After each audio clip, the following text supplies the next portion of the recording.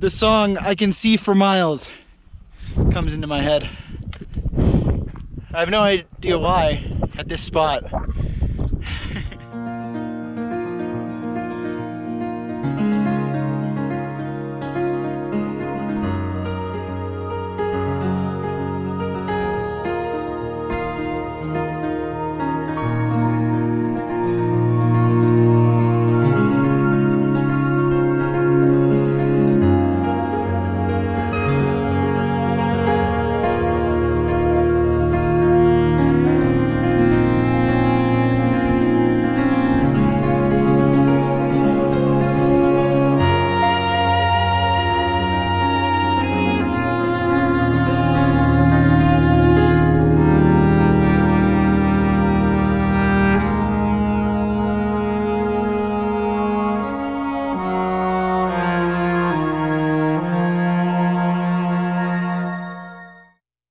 Good morning, friends. We are now just leaving the Harshaw Trailhead, which is just outside of Patagonia.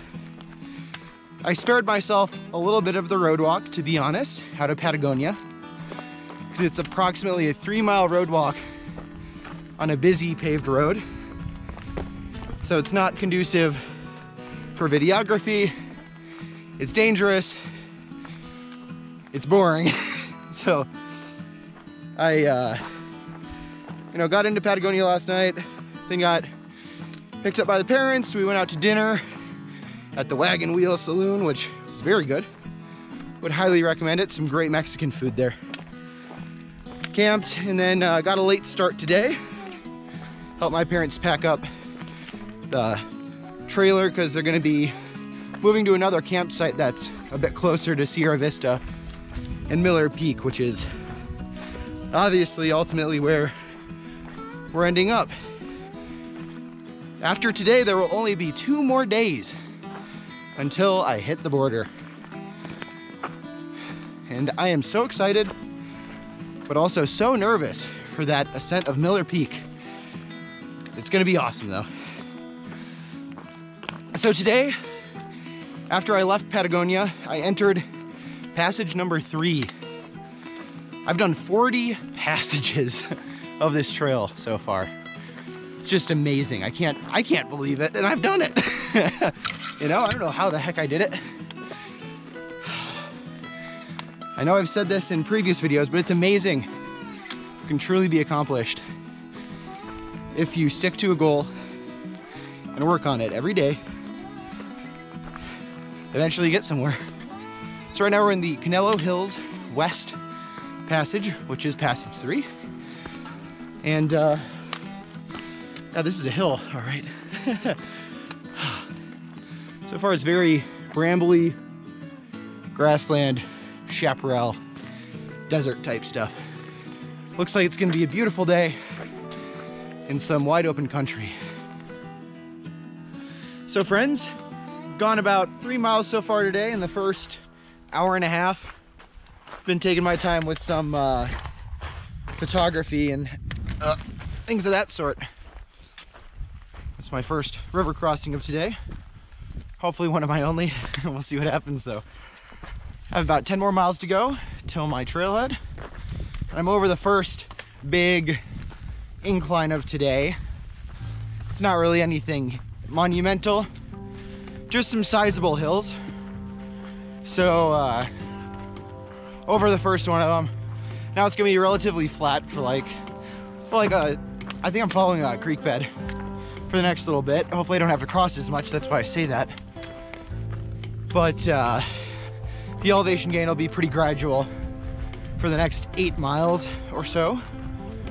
And then I get one last good hill right before my stopping point for today. It's a good day for a hike. Just a little toasty. It's supposed to get up to 70 degrees today. It's January, guys. This is ridiculous. Too warm for winter. But also, hopefully it's too warm for the snow that's still up on Miller Peak. Hopefully that won't be waiting for me when I get there. Check in a bit.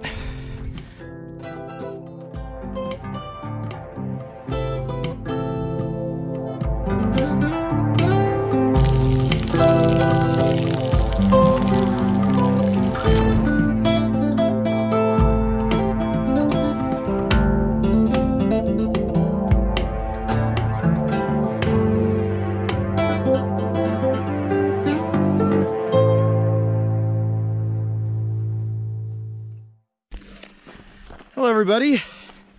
Just lost trail just a little bit back in this little cow pasture. Just a bunch of cow trails going everywhere. But because it was an open wide space, I took the advantage to fly my drone around a bit. And it crashed itself into a tree. It started suddenly losing altitude, even though I was pushing the ascent stick. It just dropped straight into a tree. Second day with it out in the field. It feels really good. Fortunately, it's actually completely fine.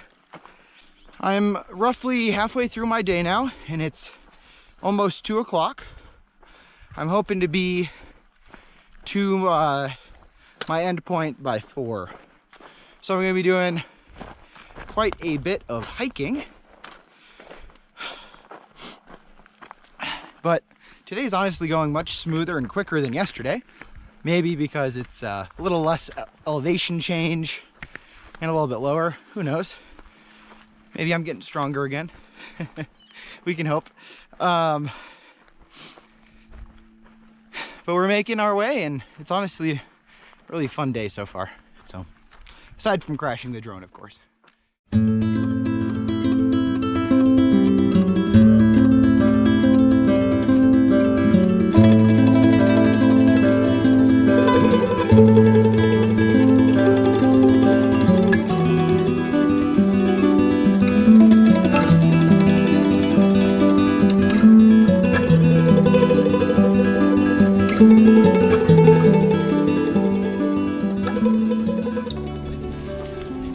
Hey friends, I actually just flushed out what I believe to be my first Coues whitetail deer.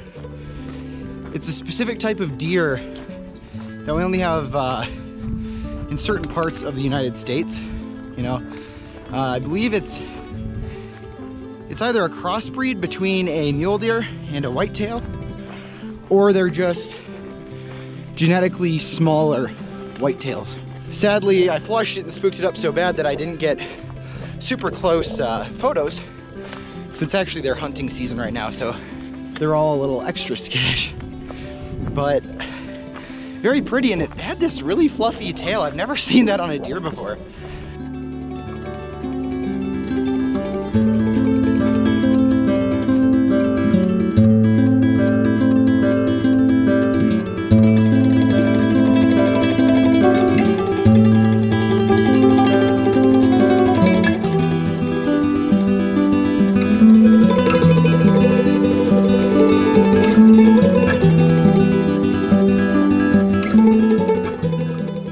Well friends,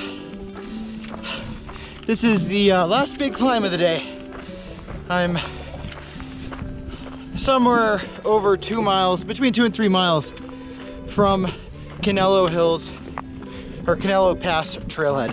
Sorry, going up a hill, trying to talk is pretty hard. Oh. This area that I'm hiking through is very interesting biologically, and to hike through because I haven't hiked through something like this really. Just that thick grassland. Only problem is a lot of the little brambly bushes, like this guy right here, is just covered in thorns. I've karate chopped so many of those little sticker bushes more times than I'd like to admit. It hurts. Ooh. It's one heck of a climb, guys. It pales in comparison to Miller Peak in 2 days, I'm sure, but oh, it's been flat all day until now. One more look. It's crazy beautiful.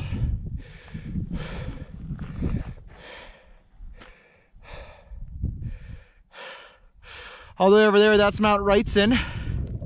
It's the one I summited yesterday. Well, I didn't summit it, but did the ridge line just next to it on the AZT. Talk to you guys in a bit. Hello friends. Over there, that's the Huachuca mountain range. That's where Miller Peak is. Other side of that is Mexico.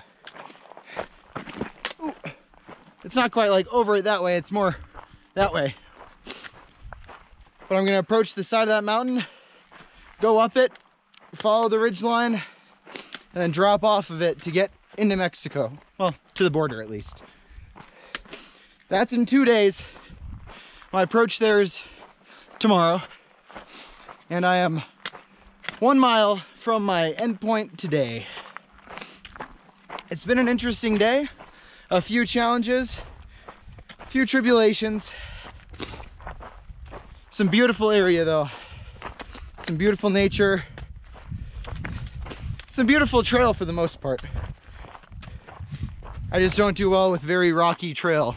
Once I get a little tired, that's how I start to hurt myself. So my hip's a little jacked up, as is my leg, but I think we'll be able to walk it off. You know, that, oh, what's it called? Active healing? Something like that? We'll try it. Hopefully it works out.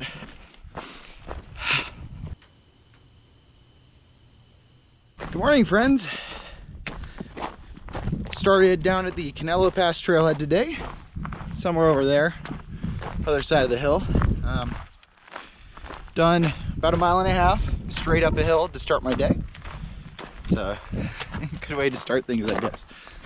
But also, this view behind me, just wow. Isn't that crazy looking? That's the Huachuca mountain range. It's what stands between me and Mexico now. I just have to get over to them and up and over them. Really excited. Should be a great day. About 1/2 mile until my first really big climb today is over. And I have about 7 miles until my second big climb. I'm hoping to cover about 19 miles today. That'll get me to the Miller Peak Wilderness Boundary, which has a parking lot. Now on the descending side of the first little saddle for today, some beautiful, beautiful panoramic views from the top. You can just see for miles, all the way into Mexico even. Views from 2 countries, 3 different mountain ranges at least, and a whole lot of openness. It's beautiful. I'm so grateful to be able to be out here and doing this. You know, it's not an opportunity that many people have, or that many people take advantage of if they even can. And I'm so grateful that the things lined up in my life perfectly for this to be a possibility, and for this whole hike, and for this trail. You know, I was born at the right time. I was born with the right skill set and the right interests to make this dream happen. And sure, it was a lot of hard work of planning and preparing to do this, but I wouldn't trade it for anything. Even if I had to redo the Red Hills section, wouldn't trade it for anything.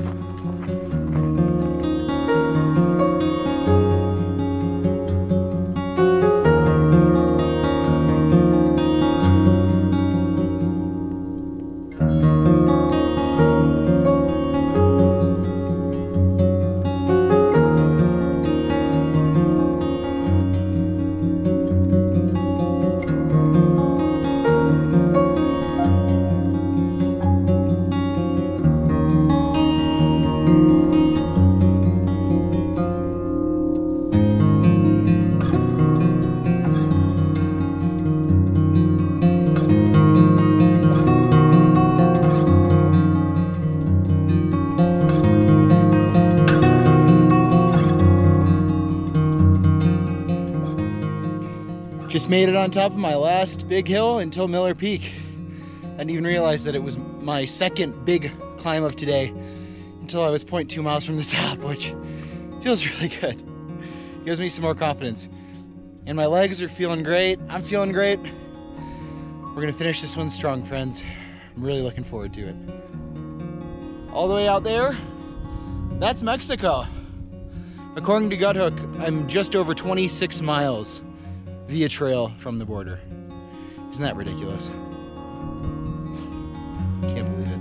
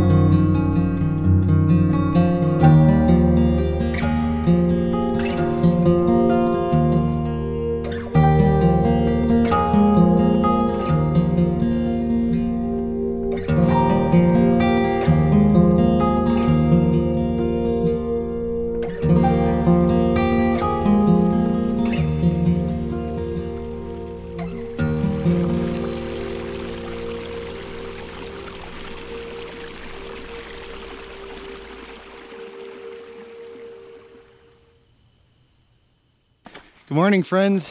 Today is the day. Going up and over Miller Peak. Just got to the wilderness boundary and we're going up from here. I'm feeling really good. Stretched out really good this morning and hydrated well last night and this morning. Loaded up on caffeine, a good hearty breakfast, and I feel invigorated and ready to do this thing. Here is, I believe, Sunnyside Creek. Looks just gorgeous. That clear water. Oh, and now my feet are wet. Yeah, that's what I get for multitasking. Luckily, I'm wearing my darn tough socks, so it should dry out soon enough. Apparently I'm going to be hiking through a bit of snow today, so hopefully I don't freeze. But it's an adventure, right? And I've said it a couple times before, but you can't spell misadventure without adventure, so let's go and do it. Woo-woo, Miller Peak Wilderness.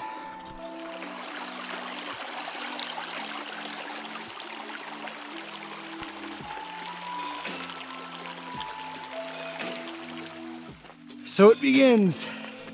About 3 miles at this steepness until I get to the top. Oh, this is something.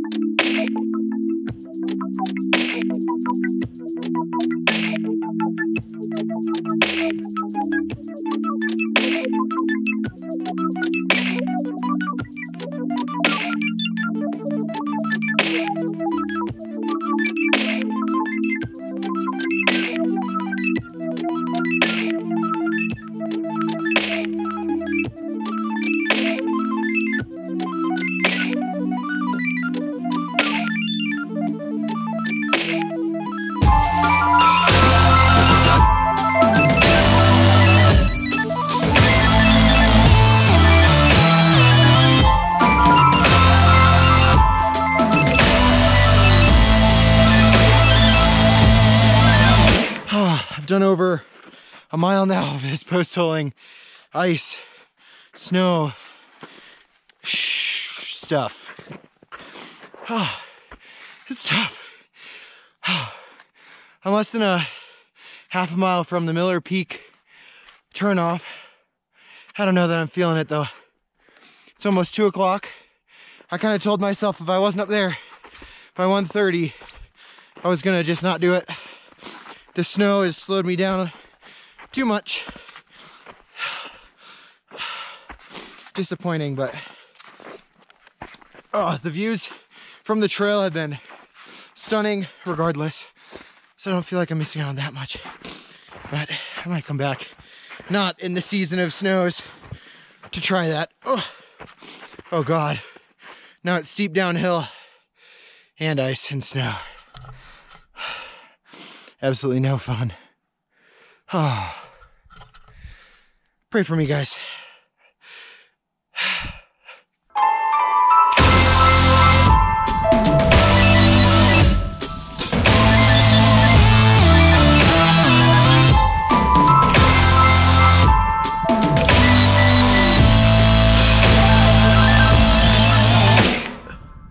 Well, friends, I think it's time to make my descent.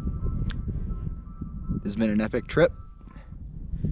It's been an epic hike today. It's definitely been one heck of a challenge for my last day. Makes me all the more grateful for the views up here and the whole experience, truly. The most important part about through hiking that I think I've gleaned through this experience, at least through the specific experiences I've had, is it is so important to hike your own hike in all walks of life, even in through hiking. Don't let others tell you what you need. You know what you need. You know how to do your best. You just need to act on that. So many people in the world try to tell you how to live your life, and they're not you. They haven't had the lessons you've had. They haven't had the struggles you've had. And it's important that you have confidence that you know what the heck you're doing and that you know you. Who knows yourself better than yourself, you know?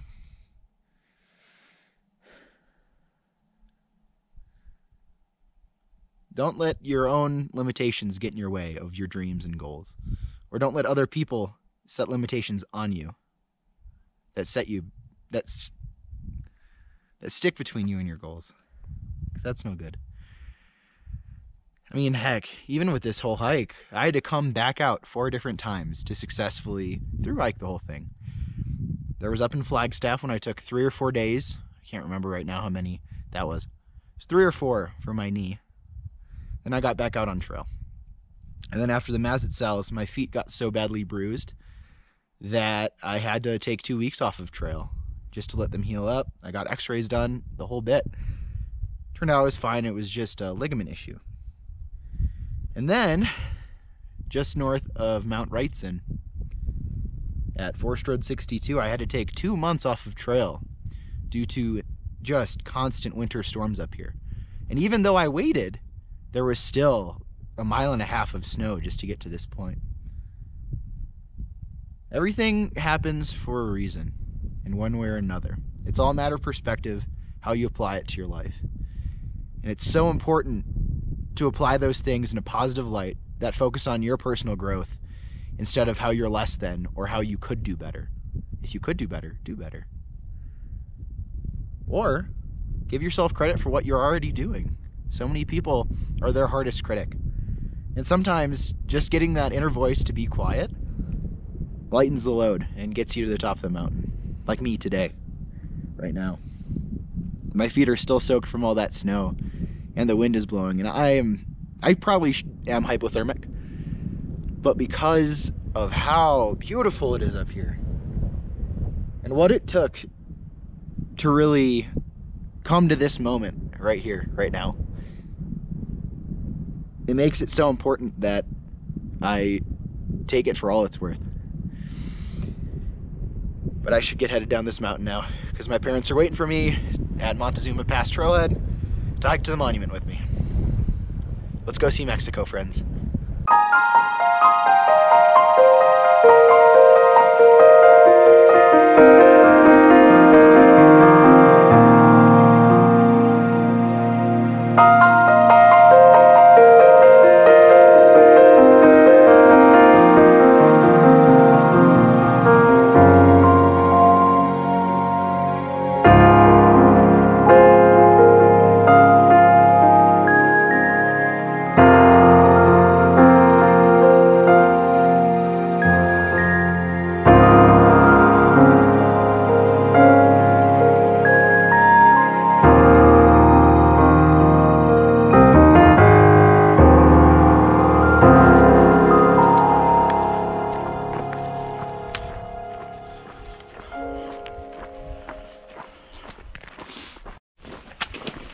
Well, friends, just left the Montezuma Pass trailhead.